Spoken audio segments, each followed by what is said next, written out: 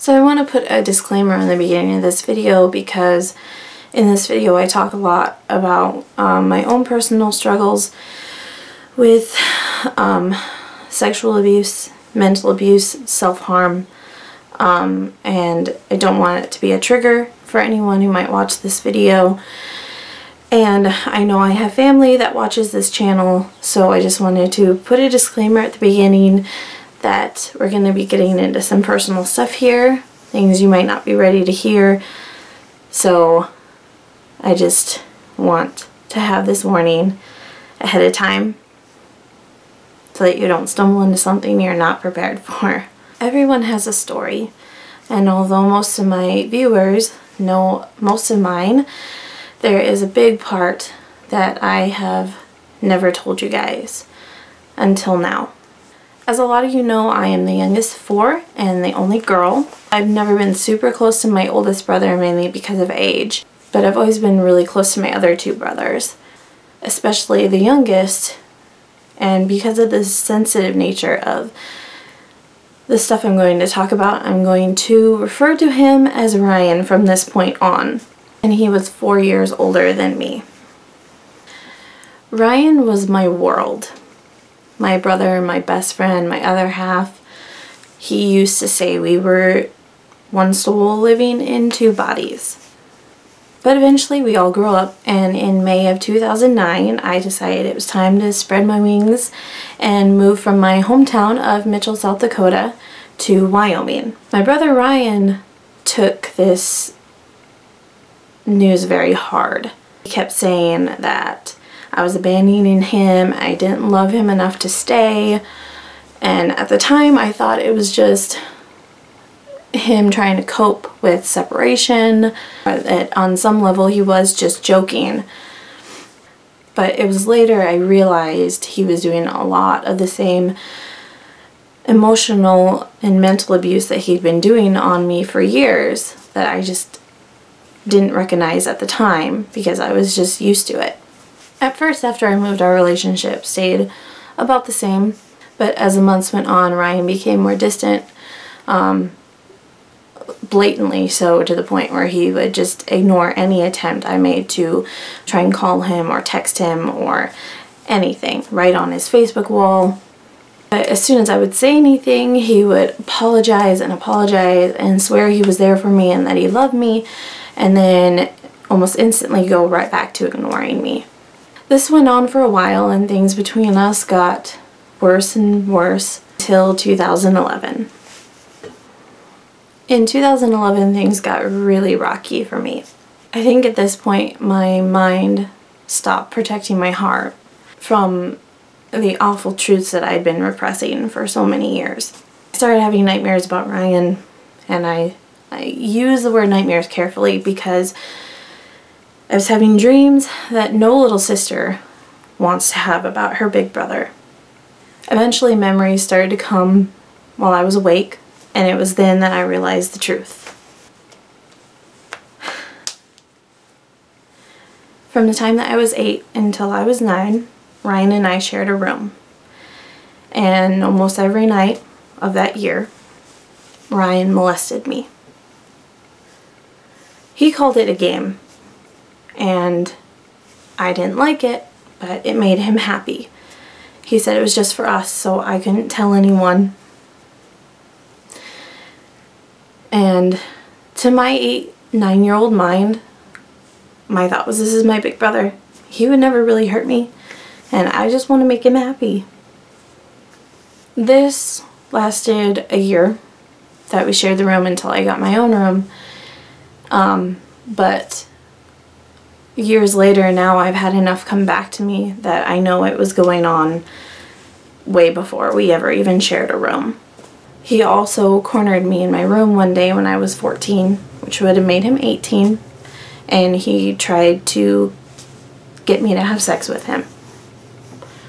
I said no, and I honestly can't, as meek and willing to make people happy as I was, I can't thank my 14-year-old self enough for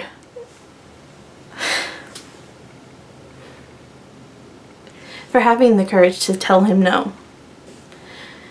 Because if I hadn't, I don't know how much longer it would have gone on, how bad it would have gotten. I also know things were going on before we shared a room, because I have a very distinct memory of one night stealing a butter knife from our kitchen. And when we were alone in the house, I cornered him in the hallway and I threatened him with a knife and I told him to stay away from me. Obviously that only lasted for so long, and my mind made me forget what was going on. In 2011, later 2011, my dark, long, and lonely road began with dreams. I got to the point where I didn't want to sleep at all. I would try everything I could just so I didn't have to sleep. Back then I worked mostly evening shifts, so I would work 1 to 10 and then p.m. and then I would stay up until it was light out and sleep for about 3 hours and then make myself get back up. About this time was when I had the incident that happened to me in my room that one night, and I'll leave the link to that video down below. I started taking a pill called Stay Awake every 2 to 4 hours just to help me get through every day, just so that I wouldn't have to sleep. And my anorexia started. For about 4 months or so, I only consumed 44 ounces, because I used our cups at work, of blended up fruits and vegetables, because just looking at warm food or regular food made me want to throw up, and if I tried to eat, I would throw up.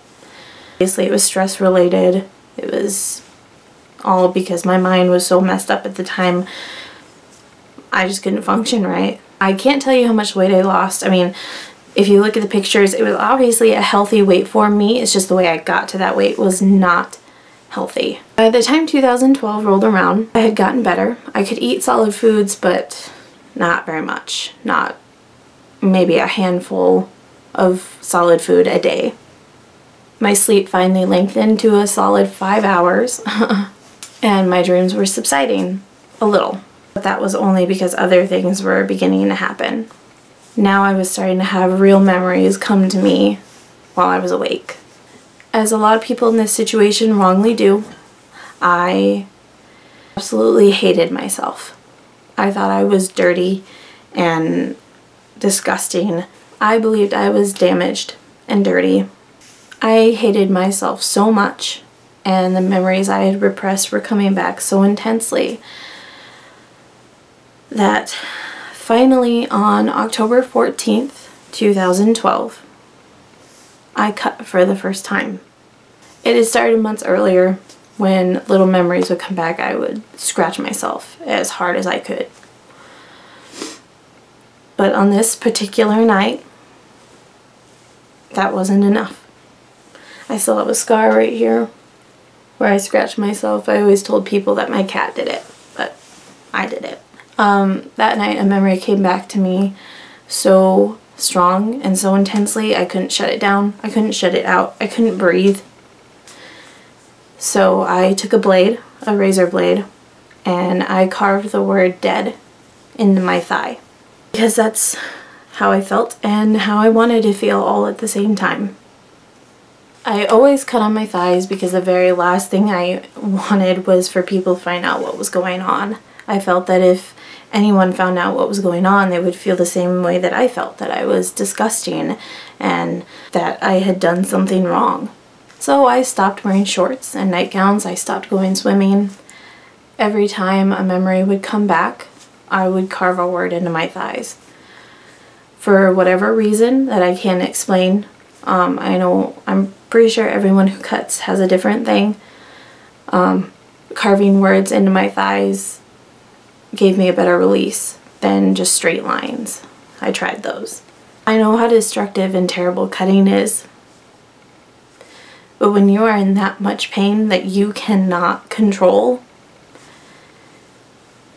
it's easier to have a pain you can control to focus on, to distract you. That's the best way I can explain it. Deep down, I felt like I deserved the pain. I deserved every scar I was left with. And I was always very careful not to cut too deep because I didn't want to risk having to go to the hospital or bleeding through bandages and people finding out. I was lost and dying inside. As far as my heart could tell, this pain and this loneliness was all there was ever going to be. I was alone. It got to a point where I didn't want to be touched at all.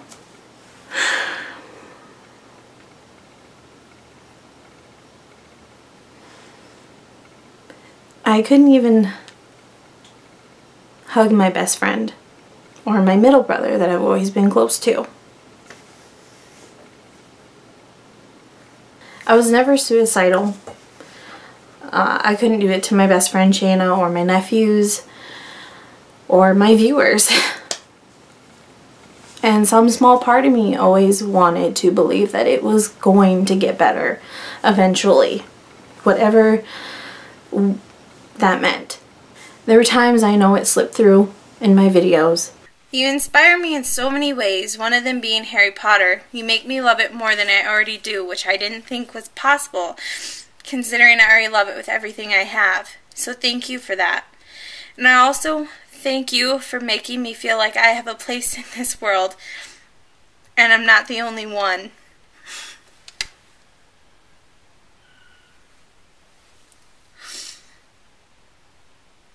Yeah, that and some other things that happened between us just kind of completely obliterated my ability to trust a lot of people. 22-year-old me. I'm sorry, but I tried so hard just to stay happy and positive for those few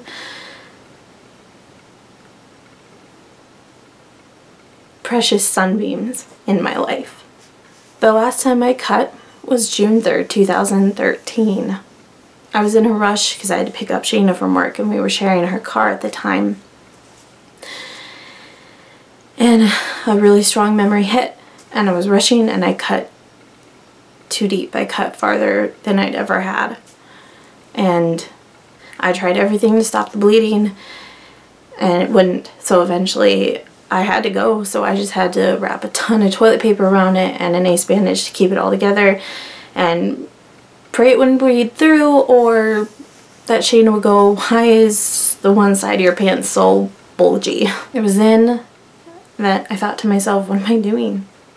How much longer can I do this? As silly as this next part might sound, The Office series finale was the turning point towards my recovery. That's crazy, the little things that save us. The finale of The Office aired on May 26, 2013, but I couldn't bring myself to watch it because I'd been with the show for so long. It was my favorite show on television. But finally on June 5th, 2013, I sat down and watched it. Amidst already crying pretty hard over nostalgia and ending, one of Pam's final segments broke me completely. I'm shortening a little and paraphrasing. But she said, "It's just hard to accept that I spent so many years being less happy than I could have been. I'm really happy now, but it would just make my heart sore if someone out there saw this and thought to herself, be strong, trust yourself, love yourself, conquer your fears, and just go after what you want. And act fast because life just isn't that long." What was I doing? There was a way out. I just had to be brave enough to set aside the razor blades and let people in. 8 days later, my now husband, Matt, and I reconnected. And I took Pam's words very seriously. And I did the scariest thing I've ever done in my life. I let someone into my life and into my heart. He helped me so far on my road to happiness and recovery. I'll leave a link down below of the video where I share our story, how we got together and everything. one of the hardest things I've ever had to do was tell my best friend of so many years everything that had happened. But by far the most difficult thing was telling my parents. I ended up writing them what turned out to be a 5-page letter, I think, saying everything that had happened because I couldn't physically tell them over the phone. They're 6 hours away. And I remember when we finally sent it and we got back to the car in the post office parking lot, and I just completely broke down, crying into Matt's arms, saying, they're gonna know, they're finally gonna know. And it was relief, but it was also that same damaged feeling was working its way back into my heart that my parents were gonna finally know, and somehow they were gonna blame me or say that I was the one that was in the wrong. Thankfully that didn't happen. Things have been tense between my parents and I mean, it will never be the way it was. But things are still kind of in a gray area with them because they still live in Mitchell with my brother. They still see him all the time. He's still their son, but I'm still their daughter. So it's still kind of weird. So why am I telling you the story, and why now? The timing seemed right. There's been enough time of healing, and pretty much all my family knows now. And it was a priority that they all know. The last hurdle was my brother, Chris, because Ryan and Chris and I have always been so close. And it was going to be so hard to tell him what Ryan had done to me. And at the same time, over the last few years, I had just shut everyone out, including Chris, so it just felt like we weren't that close anymore. And that still hurts to say, but that's the damage that this kind of abuse will do. It will kill your relationships because you just cannot be close to people. I wanted to share this story for so long with you guys because you guys have no idea how much you did help me through it in your own way. Plus, we're to a point now where next week, I am heading back to my hometown of Mitchell, South Dakota for the first time in 4 years. I also have not seen Ryan in that 4 years.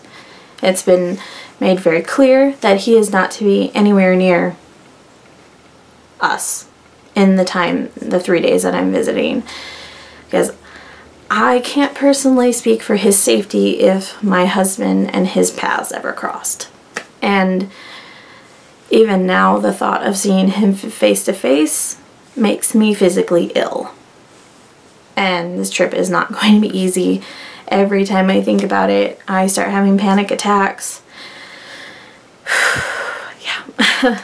And it's just, my husband thinks it's going to be healing for me, and I hope that that is the case.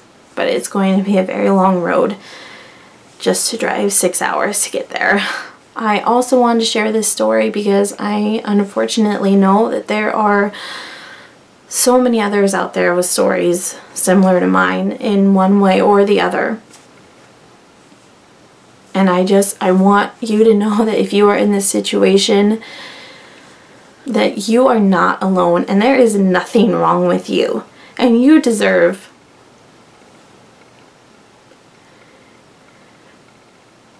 so much more happiness than this life might be giving you.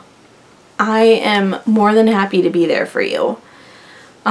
If I had thought that there was someone there for me back when all this was going on, that someone would love me and understand where I was coming from, it might have been a much shorter journey to recovery. So if you're out there right now and you're in a situation like this, you can email me. You can personal message me on Instagram or Snapchat or on my YouTube channel here. And I may not have the perfect advice you need or the right words to tell you, but I can be there for you. I feel like I just wish someone had been there for me. And I want to be there for someone. Just so I can make sure that you are not alone and that you are loved. Sorry, I had to change camera angles because my camera was dying. I also never told anyone this, but I created a secret Tumblr account at the time when I was at my worst, just to help me cope with my cutting. And so there's a little more of my story there. You can feel free to check it out. The Tumblr account is at The Violent Dawn. I'm going to be posting this video on that Tumblr, and that will be the last post of that Tumblr. I want to thank you guys for watching. I want to thank you for being there for me throughout the years, even though you had no idea how much you were there for me. I wanted to make sure that you know that if you need help, if you need someone to talk to, I'm here. And even if that's not right for you, someone is there. You need to reach out to someone. You need, I don't want to say help, but you need something more in your life than the pain that you're dealing with. And you can find it. It's there. You just have to be brave enough to look for it and let it heal your life. Thank you guys so much for watching. I love you so much. And I will see you later.